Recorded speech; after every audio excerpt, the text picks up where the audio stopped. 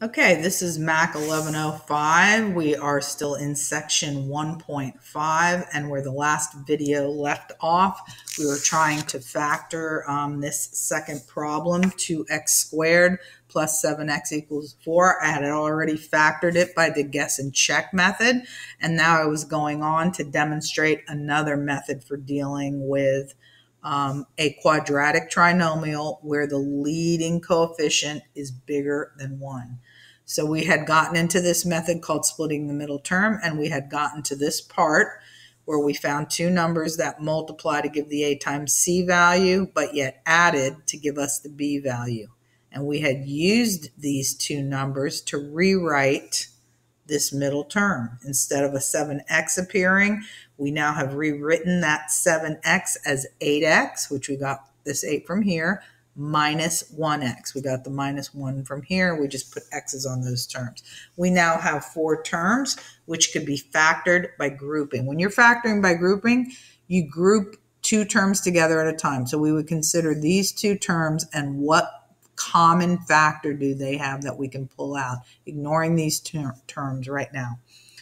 So what these 2 terms have in common is 2x. So we could take out 2x, put a single parenthesis next to it whenever you are pulling out a common factor, and ask yourself, what do I multiply this by to get this term back again, which would be x? What do I multiply this by to get that term back again? And that would be x plus 4. Then you forget about these terms, move to the back 2 terms, considering even, the signs in front of them, just like we did here. So when I look at just those 2 terms, what do they have in common? Nothing other than the -1 multiplier that's in front of both of them. So I'll pull that out as the common factor. Always put a single parenthesis next to it. And again, whatever you pull out as the common factor, ask yourself, what can I multiply that by to get back this term as well as this one? So what can you multiply -1 by to get back -x? X. What can you multiply -1 by to get back -4?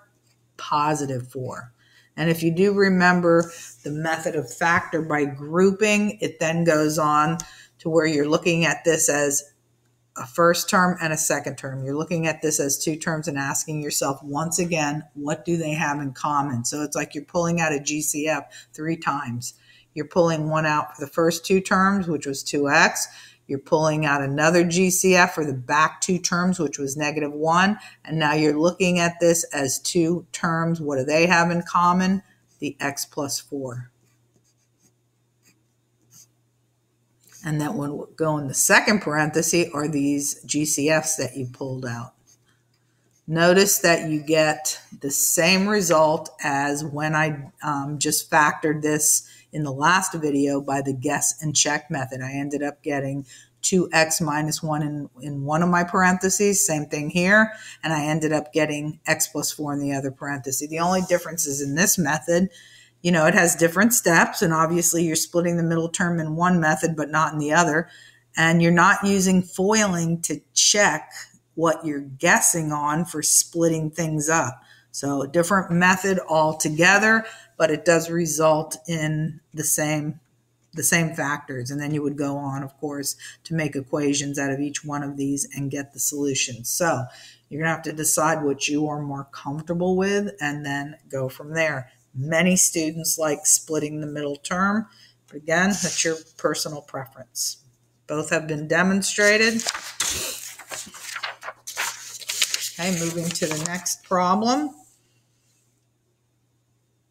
where this time we only have 2 terms because quadratic equations can come with only 2 terms. So in this particular problem, you cannot use guess and check, nor can you use splitting the middle term. Those methods are for 3 terms. When you get to something like this, you see that there is a common term. Remember, the goal is to try and bring the equation down from second degree down to first degree factors. So if you simply notice that both of these have a common factor of x, you should always pull out the common factor first if one exists before you go on to anything else that might apply So I'm going to take out an x. Both of these have at least one x in it. And every time you pull out a GCF, you then follow that by asking yourself, what can I multiply this GCF by to get back this term as well as this term? So that would be 7x. This times this is 7x squared. And then what can I multiply that GCF by to get back the second term, which would be -5. And the moment that you pull out that GCF and then complete the terms that are required here, you see that you have two first-degree factors. And as soon as that happens, you're ready to create your two separate equations. So this variable that you pulled out, this in and of itself creates an equation. You create the equations by the zero factor property, where you take each factor. This is a factor. It was the greatest common factor. This is a factor. And you create equations out of each of those factors, and then you continue working them until you have the solutions. So we already have one built-in solution, x equal to 0, but then the 7x minus 5 needs to be worked further in order to get a solution out of it. First, by moving -5 to the right-hand side. Then by dividing by 7, so that you end up getting x is equal to 5/7, because that would cancel and you would then have the 5 and the 7 over here. And that would be your solution set. The 0 would be an answer. 0 is a legitimate number. Don't throw it out just because you get that for an answer. And you would have 5/7 for the other answer. Okay, so then let's go to the next problem,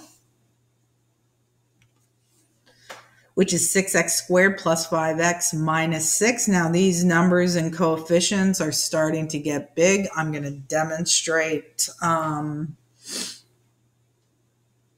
see, I'm going to demonstrate, I guess, both methods for this one. So if you like the guess and check method, that means that you're going to be trying to think of different ways to split up the 6x squared, which could be 6x times x, or it could be 3x times 2x, until you get it right, which may mean some erasing and going back to other choices that work better, because you're not going to know at the beginning what's going to work the best. I mean, you'll have some hunches, but you're not going to know for sure what works best. So let's say that we decide to guess that maybe we should split the 6x squared up as 3x times 2x. We would go like that. Then we need to think of a way to split up the back 6. And again, that could be 6 times 1. It could also be 3 times 2. If you do end up going with, let's say, 3 times 2, then multiplying, putting the 3 here, which the 3 could either go here or it could go here. So that's where the guessing part comes in. Now, if you're really good with the foiling method, you're going to guess much more quickly than someone who's not good with the foiling method.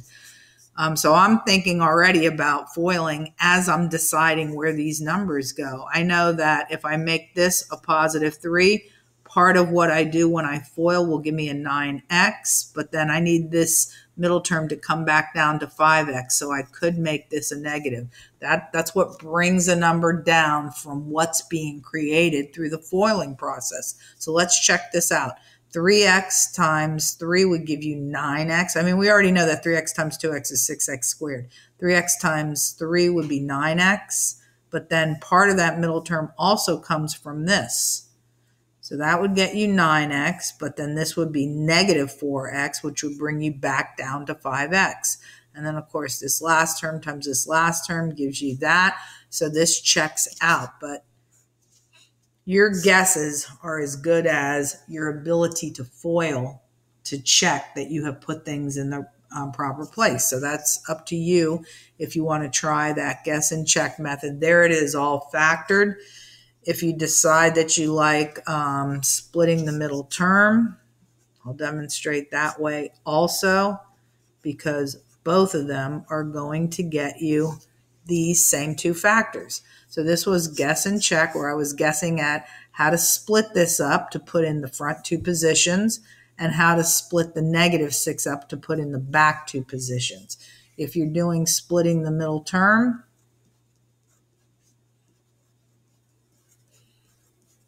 then the process would start like this. You'd be looking for two numbers that when multiplied together give you the A times C value. The A is 6, the C value is -6. So A times C would be -36. But then these two numbers, whatever two numbers you're going to say multiply to give you -36, they have to also add up to give you the B value. The B value is 5. Okay, easy enough to find those two numbers. They would be 9 and 4. 9 times 4 is, now we got to put the negative on the proper number. You get to figure out who gets the negative and who gets the positive with this second step right here. So let's see. If I was going to use 9 and 4 and I want the addition of these to be +5, bigger number has to be positive while the smaller number is negative. 9 plus -4 is equal to 5. And 9 times -4 also give you a -36. So those are the two numbers that would split up the middle term for us if you're going to use this method. Okay, so splitting the middle term, you would have 6x squared. But instead of the middle term that you see right here, 5x, it would be rewritten using the 9 and the -4. So 9x, -4x, and then there's that last term of -6, stretching this quadratic trinomial into 4 terms, which is now appropriate for factor by grouping. So if you group these two together and ask what do they have in common, 3 divides into both of those, and they both have at least one x. So you could pull out a 3x, put one parenthesis next to it, and ask yourself, what do I multiply 3x by to get back 6x squared? That would be 2x. What do I multiply 3x by to get the 9x back? That would be +3. And then once you're factoring the first two terms, group the back two terms and ask, what do these have in common? And also consider these signs. Notice that -2 divides into both of these. It divides into this. They both have a negative in common, and 2 divides into both of them. So -2 would be the GCF. Put a parenthesis next to it and ask yourself, what do I multiply -2 by to get back -4x? So that would be 2x. What do I multiply -2 by to get back this -6? +3. So I've taken a GCF out of the front two terms. I've taken a GCF out of the back two terms. And now one more time, take a GCF out. What this term has in common with this term is 2x plus 3. And then what goes in the second parenthesis to complete that factoring would be the GCFs that you pulled out, 3x and -2. In any event, whether you decide to use guess and check or whether you decide to use splitting the middle term, notice that the factors come out the same. This had a 2x plus 3 when we factored it using guess and check. This had a 2x plus 3. This one had 3x minus 2. This one had 3x minus 2. Okay, again, comments are, if you're going to use guess and check, you have to be good at foiling so that when you mentally foil, you understand whether or not these numbers are working, where you place them. If you're going to use splitting the middle term, you will not be using foiling to check that out. Although I'm talking about in the middle of the problem. Here you're using the foiling in the middle of the problem as you place numbers in certain positions. You can always use foiling towards the end of the problem to check out whether you have factored it properly. But we've already established that when you foil this out, it does work. And this is the same answer. Again, now if you wanted to take this all the way to where you're getting solutions from it, that happens after you get it factored, whether you use this method or not. So I'm going to finish here by finding the solutions. So we need a solution for this. So 3x minus 2 is equal to 0. We'd have to bring that 2 to the other side, which would give us 3x is equal to 2, and ultimately divide that